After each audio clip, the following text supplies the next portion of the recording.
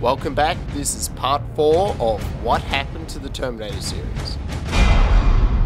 Since Terminator 3 finished with such an open ending, I was really expecting them to immediately follow it up with a sequel, but then to my surprise, it turned out that the next installment in the series wouldn't be a feature film at all, but would rather be a TV series titled Terminator: The Sarah Connor Chronicles, which would ignore the events of Terminator 3 and instead branch off into a new timeline. I was surprised, but really excited as well. To find a way to bring back Sarah Connor, who was so wrongfully written out of Terminator 3, and then base a series around her exploits, sounded like a really good idea that would hopefully get the series back on track. The pilot episode starts off in the year 1999, 2 years after the events of Terminator 2.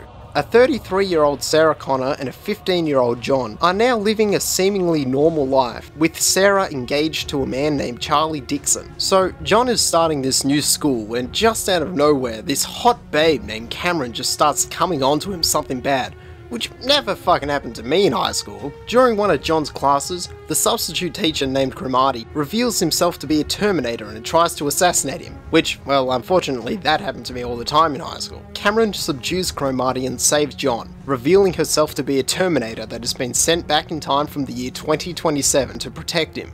Come with me if you want to live. Cameron explains to John and Sarah that Skynet still exists in some form and will initiate Judgment Day on April 19th, 2011, which was a couple of months ago if I'm not mistaken. Deciding they need to try to put an end to Skynet for the last time, Cameron takes them to a bank vault where she had hidden a time machine to take them forwards to the year 2007 because, well, the producers couldn't be bothered making the show a period piece. And so, over the course of the series, Sarah, John and Cameron try to discover the originators of Skynet, meeting new allies and enemies along the way. A lot of Terminator fans have been really impressed with this series, so I know what I'm about to say is going to be controversial. In fact, I can see all your hate-filled comments and thumbs down coming now. But I did not like Terminator: The Sarah Connor Chronicles.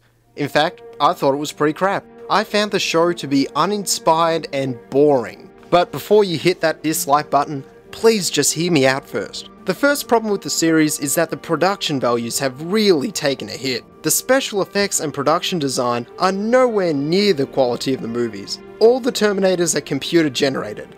There is not a single practical animatronic. And that wouldn't be so bad if it wasn't for the fact that the CGI Terminators look like they're taken out of a bad video game cutscene. The makeup effects aren't as bad, but sometimes the Terminator actors look as if they were fan cosplay, with this bad red eye flash effect that they keep insisting on using. And the T-600 Terminators that look more like goddamn Michael Myers. Look, I know effects like this come with the territory because TV series have lower budgets and shorter shooting schedules than movies. But the problem is a Terminator show needs to have good effects in order to sell the audience on the show's inherently outrageous premise. My suspension of disbelief depends on whether these effects look convincing, and the show just doesn't deliver on that. But you know, I could forgive all the bad effects if the show were to offer suitable characterization in order to ground the series. But that brings me to my next gripe, because after watching all 31 episodes of the show, I could not find a single character that I actually liked enough in order to warrant my attention. The reasoning behind making this TV series ignore the events of Terminator 3 was so that the show could bring back Sarah Connor. That's fine.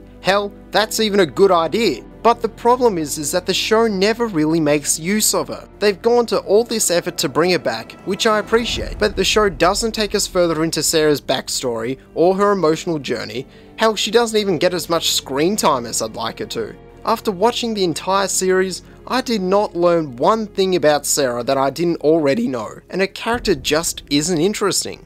A lot of viewers have complained that this version of John Connor is too weak and whiny. I usually hate it when people criticize characters for being weak. You know, not every fictional character in the universe has to be a muscle-bound, crew-cut, square-jawed Duke Nukem type. We are allowed to have flawed characters. But that said, John is a sniveling, whiny little bitch in this series. If the guy even put half as much effort into stopping Skynet as he did into complaining, the war would be over in 20 minutes. What happened to that strong, smart kid from Terminator 2? He's been replaced by this big crybaby whose bottom lip is hanging down so low he nearly trips over it. Stop complaining and get a haircut, you hippie!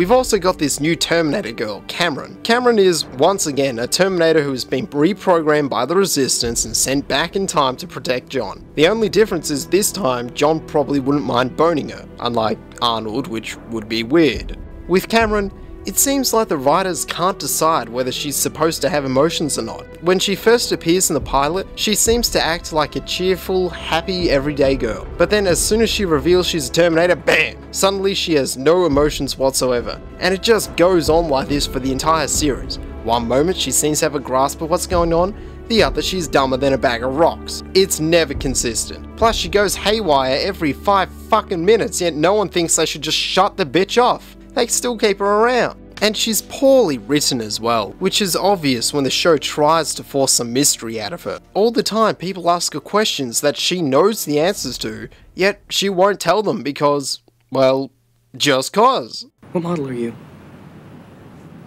Are you new? You seem different. I am. You didn't answer his question. We've also got quite a couple of other characters in the show as well. More Resistance fighters from the future, such as Jesse, Riley, and Kyle Reese's brother Derek, as well as some modern day characters such as Sarah's ex-fiance Charlie and his new wife Michelle. But I had a hard time connecting with any of them, and it's largely due to the fact that the characters in the show are just introduced and dropped within a moment's notice. Characters like John's high school friends Morris and Sherry, as well as their pregnant neighbour Casey Cotton. They show up for some episodes, but then just bugger off later on without explanation. And then characters are killed off every other episode, but nobody seems to care. People die and there is no emotional resonance whatsoever. The Terminators in the show don't fare much better either. None of them seem to be as threatening as they are in the movies. Every other episode will feature a new Terminator assassin sent back from the future, but they show no consistency in their strengths. Sometimes you need an anti-tank rifle to kill a Terminator, and other times you can do it with a shotgun. They can tear through a bank vault door, but get trapped inside a bunker when you shut the blast door. Sometimes the Terminator can be killed when it's stabbed through the chest, other times they can reassemble themselves after being blown to pieces as if they're the goddamn werewolf from the Monster Squad. We've also got two main recurring villains throughout the show. Firstly, we have a Terminator named Cromartie, who's hell-bent on tracking down and assassinating John Connor. His plan to track them down consists of telling this FBI agent named Ellison that he wants to kill them, and then just following him around, hoping he will lead them to them. What a plan. I mean, like, it's genius. It's just fucking foolproof. I can totally see that working out for him. Dickhead. The other Terminator is a liquid metal Terminator named Catherine Weaver. What can I say about her? Well, it's first revealed she's a Terminator in a scene when she goes to kill a man by disguising herself as a urinal he's doing a piss in. Exactly what was going on when the writers came up with this? But that brings me to my final complaint about the show.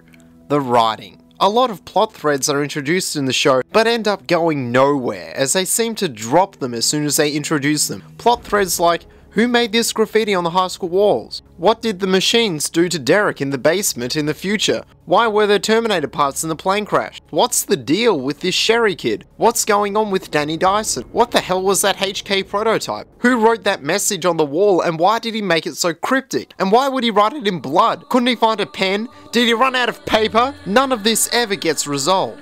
The show also has a lot of really absurd dream sequences. Far be it for me to rag on a show which has scenes that take place within characters' minds, because I'm a big fan of shows like Evangelion, Inception, Pink Floyd The Wall, Twin Peaks, Akira Kurosawa's Dreams, even Eraserhead. But this is just amateurish. What's usually so good about dream sequences is that they can be used as a subtle metaphor for the events going on in the series and the characters' emotional struggles. But this is about as subtle as a sledgehammer to the forehead. Sarah's afraid of the pending nuclear apocalypse, so she dreams about murdering the inventors of the hydrogen bomb, who then turn into Terminators and kill her. And this is combined with an overuse of cartoonish CGI as if to add to the cheese factor. I'm telling you, Inception, it ain't. and every other episode has somebody travelling back in time, be it another Terminator sent back to kill someone, or even members of the human resistance. One time a Terminator even gets sent as far back as the 1920s. Hell, there are even a couple of times in the show where people travel forwards in time. Look, I'm sorry if my understanding of time travel comes from watching movies like Back to the Future and Bill and Ted's Excellent Adventure, but there's a reason why in the first Terminator,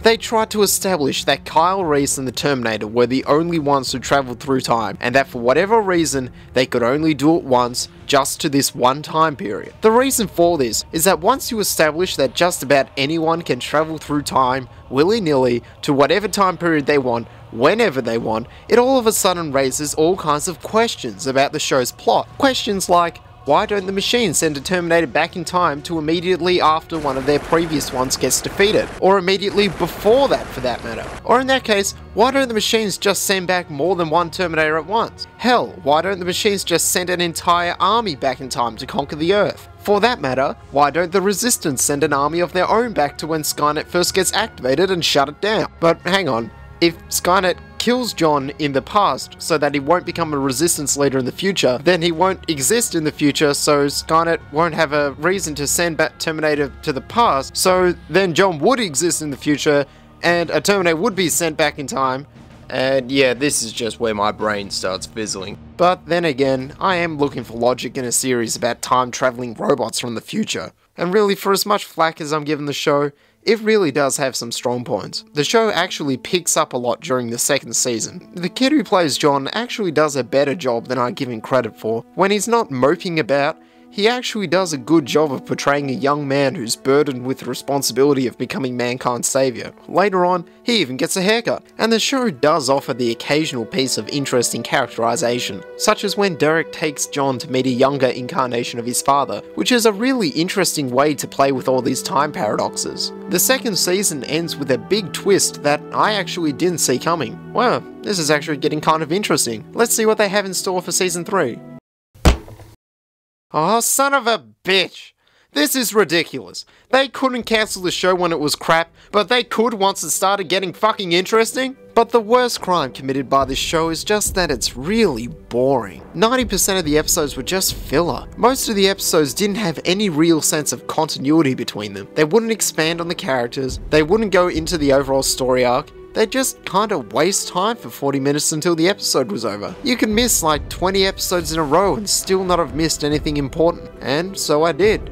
When the show first aired, I watched the first episode, then the second, then maybe I tuned in about halfway through the third, flipping back and forth between it and whatever else was on, and after that maybe I watched about 4 or 5 episodes for the rest of the series, because there was just nothing there to keep me invested. In fact, the only reason I even bought and watched the DVD series set was just for the sake of doing this review, and after this, I'm probably never going to watch it again. Alright, now you can hit the dislike button. Yeah, go on, I dare you. Oh yeah, that's right, you would, wouldn't you? Yeah, fuck you, mate.